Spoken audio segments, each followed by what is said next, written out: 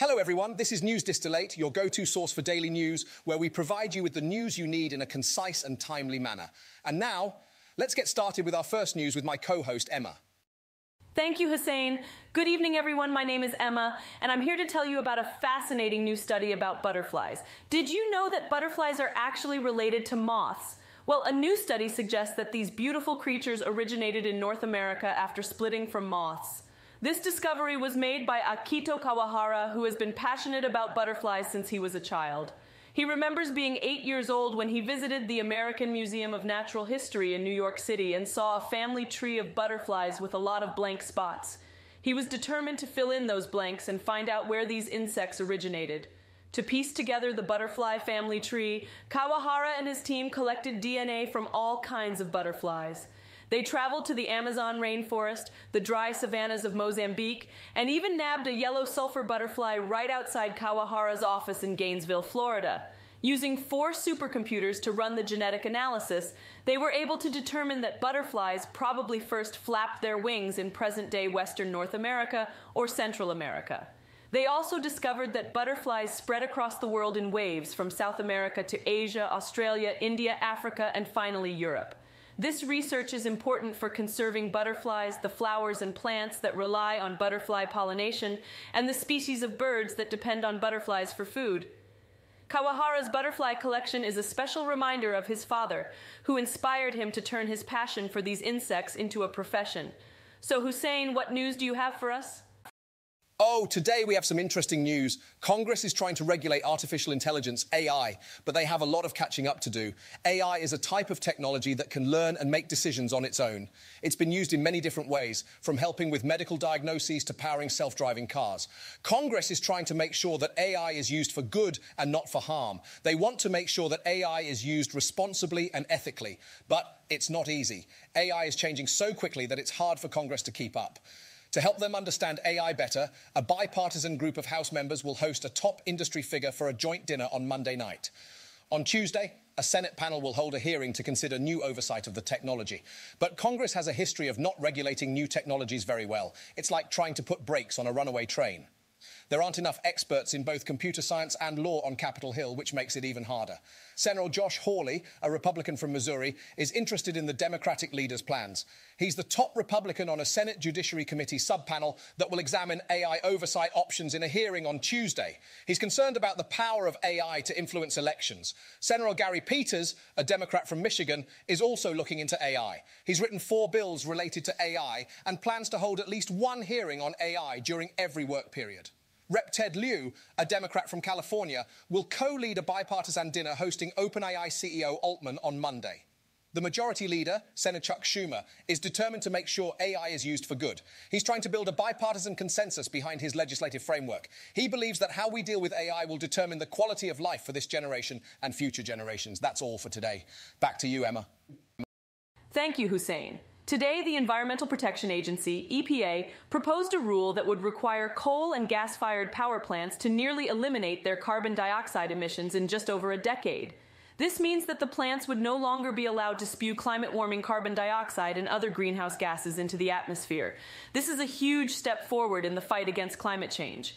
The rule is based on technologies that capture and store carbon dioxide deep underground. This means that the power plants would have to install new equipment to capture the carbon dioxide and then store it underground.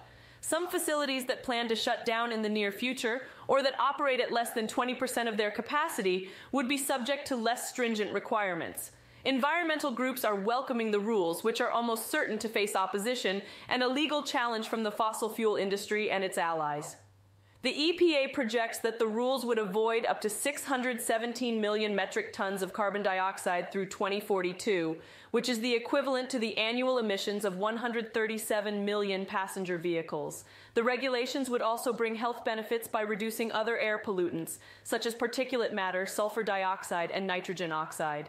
The EPA projects that in 2030 the proposed rules would prevent 1,300 premature deaths, more than 800 hospital and emergency room visits, and more than 300,000 cases of asthma attacks. President Biden came into the office with the most ambitious plan to address climate change of any major party candidate in U.S. history, and this proposed rule is a big step in the right direction. The proposed rules set emission limits for power plants and then let power plant owners decide how they'll meet the requirements. This is a great example of how we can take action to reduce climate pollution and its associated costs. We need to continue to work together to ensure a better future for our planet. Back to you, Hussein. Thank you, Emma. New York State is taking a bold step to reduce air pollutants and prevent premature deaths by banning fossil fuels in new construction starting in 2026. This means that any new buildings 7 stories and under will not be allowed to use fossil fuel equipment such as gas stoves. However, large commercial or industrial buildings 100,000 square feet or more are exempt from this ban. By 2029, the ban will apply to all new construction. Our sources are saying that this move will help reduce carbon emissions and make energy more affordable for underserved populations. However, the American Gas Association president and CEO Karen Harbert has expressed her concern that this ban will raise costs to consumers and jeopardize environmental progress. It's clear that New York is taking a big step to reduce emissions and make energy more affordable for its citizens. But it's also important to consider the potential impacts of this ban on consumers and the environment.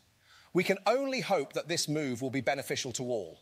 That's a bold move by New York, Hussein. Do you think it will be beneficial to all? Absolutely. It will reduce emissions and make energy more affordable for underserved populations. But we must also consider the potential impacts of this ban on consumers and the environment. OK then, what's our next news, Emma? Thank you, Hussein. It looks like Mike Pence might be running for president, and his supporters are getting ready by launching a super PAC. A super PAC is a political action committee that can raise unlimited amounts of money to support a candidate. Former Vice President Pence has been making trips to early voting states like Iowa and New Hampshire, and now his supporters are taking it a step further. A group of longtime Republican operatives have launched the Committed to America PAC to support Pence's expected presidential campaign. The PC is co-chaired by former Reverend Jeb Hensarling from Texas and Scott Reed, who managed the 1996 presidential campaign for former Kansas Senator Bob Dole. Bobby Sapiro, the executive director of the PAC, ran Georgia Governor Brian Kemp's successful campaign in 2022. Kemp is known for defeating Trump's hand-picked candidate in that race by more than 50 points. The PAC is trying to separate Pence from Trump and make him look like a traditional conservative who could be a more predictable and palatable alternative. They are emphasizing Pence's unparalleled commitment to conservative principles and the Constitution and his uncommon character. Pence is scheduled to return to both Iowa and New Hampshire in the next 3 weeks, so it looks like he is serious about running for president. It will be interesting to see how this plays out and if Pence can gain enough support to challenge Trump for the GOP nomination. So, Emma, it looks like Mike Pence is gearing up for a presidential run. What do you think of his supporters launching a super PAC? Absolutely. It's clear that Pence is trying to separate himself from Trump and make himself look like a traditional conservative. His supporters are emphasizing his commitment to conservative principles and his character. Interesting. It will be interesting to see how this plays out and if Pence can gain enough support to challenge Trump for the GOP nomination. Yeah, that's for sure. Okay, then what's our next news, Hussein? Thank you, Emma. As the political landscape shifts with Mike Pence's supporters rallying around him, the focus is now on finding a compromise between President Biden and congressional leaders that works for everyone. Our sources are reporting that Biden and top congressional leaders had a meeting at the White House to discuss the nation's borrowing limit, and while they expressed optimism about a path forward, they admitted both parties remain far apart on the specifics of a deal. The House Speaker, Kevin McCarthy, said the president agreed to appoint a couple of people from his administration to sit down and negotiate directly with his team, and he hopes they start meeting as soon as today. Senate Minority Leader Mitch McConnell said Biden's appointing a point person for negotiations is similar to what McConnell recommended former President Trump do in 2019. Biden said there's still work to do to make sure the US avoids defaulting on its debt, and the leaders will speak regularly over the next several days as staff continues to meet daily. But with the debt ceiling deadline looming, Biden decided to cancel the second half of his trip. The two sides are still far apart on spending caps for federal programs, new work requirements for adults without dependents who receive support from safety net programs like food stamps, and revenue raisers like closing loopholes in the tax code. Progressive Democrats on Capitol Hill have rejected changing any of the current rules for food stamps, and the House Speaker asked if the Democrats have become so progressive, so far to the left, they're changing their policies now, and they want to put the country in default. The US Chamber of Commerce is urging lawmakers in both parties to reach reach a deal, as there's a real risk for miscalculation if they don't leave enough time to finalise a deal and approve it before the early June deadline for avoiding a default. Defaulting on the debt would be a disaster, as it would threaten the government's ability to pay its other bills, potentially including some payments to Social Security or Medicare recipients. So let's hope that the two sides can come to an agreement soon and that the country can avoid defaulting on its debt. Back to you, Emma. Thank you, Hussein. It's time to talk about the Supreme Court's upcoming hearing on congressional subpoena power. This is a rare moment of bipartisanship, as both the Biden and Trump administrations have agreed that the case should be heard. It all started back in 2013 when Donald Trump made a deal with the General Services Administration to lease the old post office building in Washington, D.C. for his Trump International Hotel.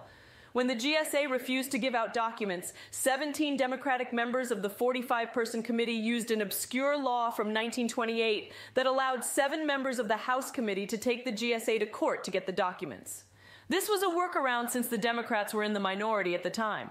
The case went on for years until the final days of the Trump administration, when a 3-judge panel of the U.S. Court of Appeals for the District of Columbia ruled 2-1 that the GSA had to comply with the subpoena.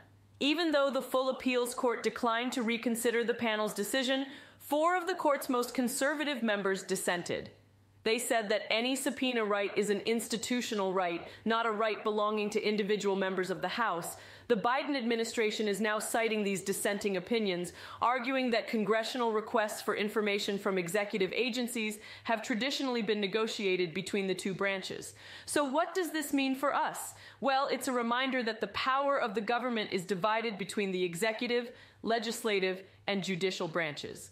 This case is an example of how the Supreme Court can help keep the balance of power in check. It's also a reminder that the government can work together, even when it's divided between two different parties. I hope this has been an entertaining and educational look at the Supreme Court's upcoming hearing. Thanks for tuning in, and I'll see you tomorrow.